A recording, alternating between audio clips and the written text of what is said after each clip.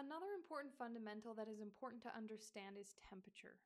How high your temperatures get in the summer and how low your temperatures get in the winter.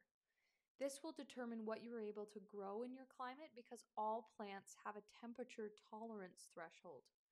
It will also determine when you plant things. For example, if you have really high temperatures in the summer, you will use that to know that you need to plant earlier during your mild winters, for example.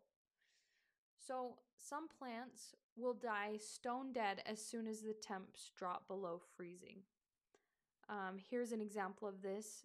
Dahlias, for example, as soon as it hits freezing, they just die stone dead. A day before this picture was taken, they were just beautiful and doing great, and then boom, they look like that. Some plants can handle temperatures below freezing, but let's say at about 10 degrees Fahrenheit, they will finally die. A lot of chrysanthemum varieties will fall into that category. Sometimes a plant can handle a certain temperature for a little bit of time, but if it drops below a certain temperature for a sustained amount of time, it will die. So, especially below freezing point, that will be the case for a lot of plants. On the flip side, the heat can burn up certain varieties. Pansies, for example, will grow in my garden really well until about late June, and when the temperatures are consistently above 90 degrees Fahrenheit and the dry air settles in, my pansies dry up and die. Some basic rules are that most annuals tend to die at temperatures below freezing point, and a lot of flowers start to get stressed when temperatures are consistently around 100 degrees Fahrenheit.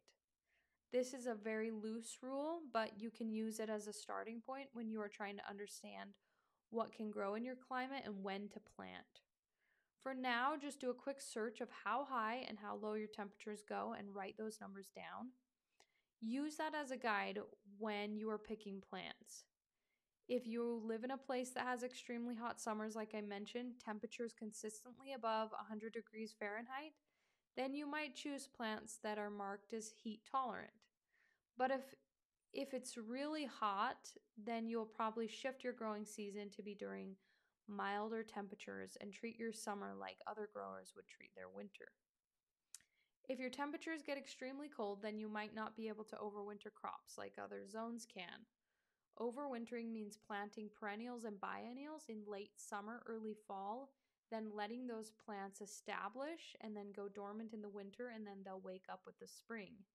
So if you get really low temperatures, you might not be able to do that with certain plants. Basically, it just comes down to having a good understanding of how hot or cold your climate gets. That understanding will help you know what you can plant and when you can plant.